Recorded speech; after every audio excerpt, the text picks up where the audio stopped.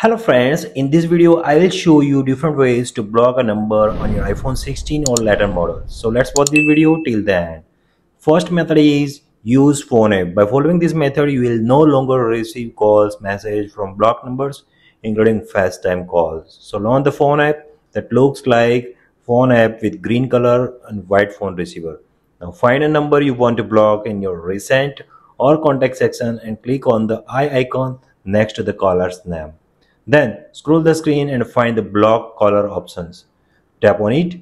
You may see a confirmation pop-up. Hit the block contact option. That's it. Alternatively, you can block numbers using the settings app. This method involves adding the number to the blocked contact list. This way, they won't be able to call, text, or FaceTime you on your iPhone. Let's see the steps. Launch the settings app on your iPhone from the home screen. Now scroll the screen to tap on the apps section. Here, scroll down and find the phone app. Then, scroll the screen to blocked contacts option. You may see the list of the blocked numbers. Swipe up to the bottom and tap on the add new option.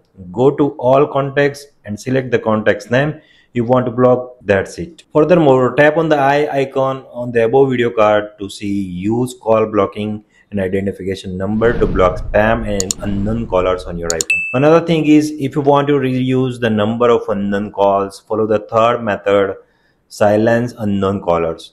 So that launch the settings app on your iPhone, swipe up and tap on the app sections. Here swipe up and find the phone app. Then swipe up and tap on the silence unknown callers. Make sure to toggle next to the silence unknown callers is enabled. If not, then turn it on.